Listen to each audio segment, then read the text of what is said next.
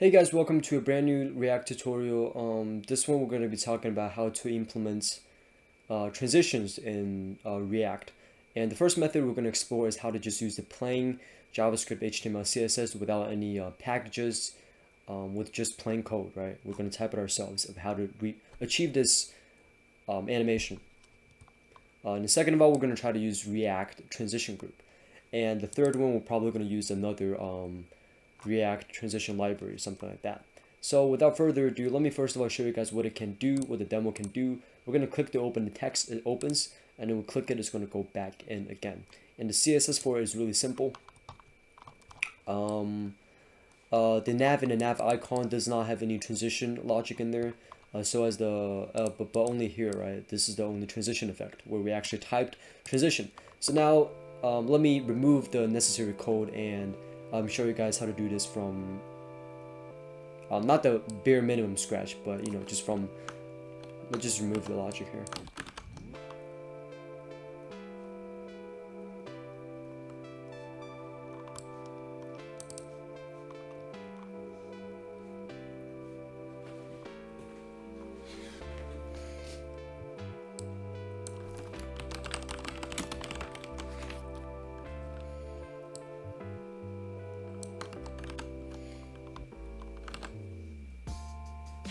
And actually, it turns out that there wasn't much to remove. Actually, let me remove the stuff here too.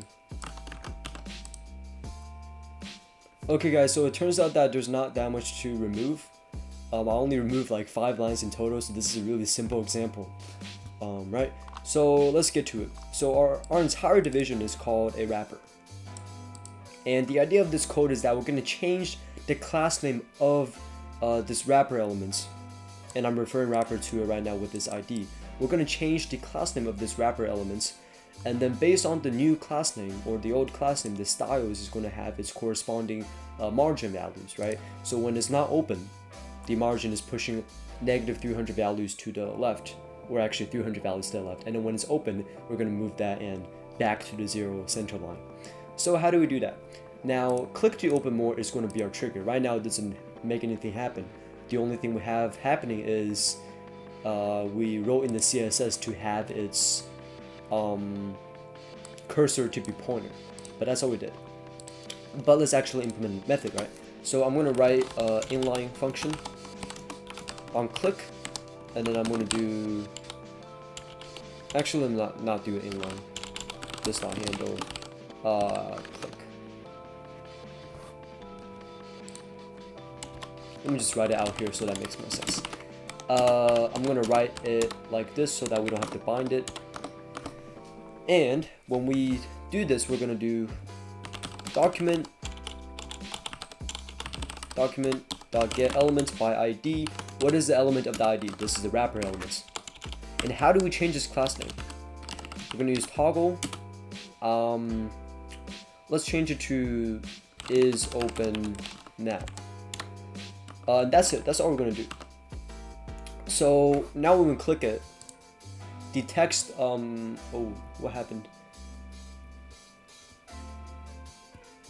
The class list. I forgot the class list. Okay.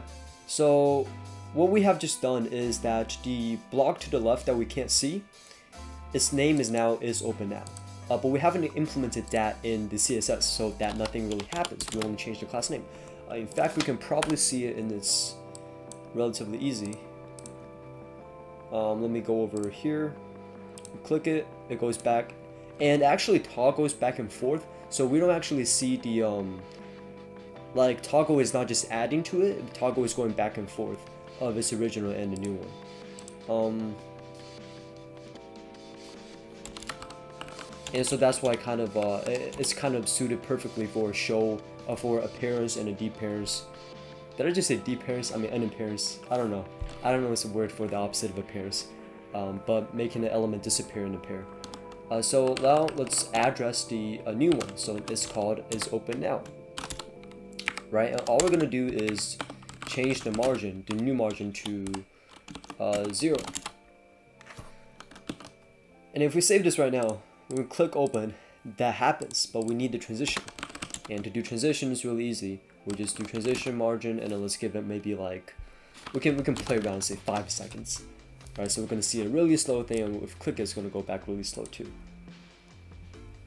Alright, that's perfect. And then of course if we change it to 0.5, it's gonna go like boom, boom,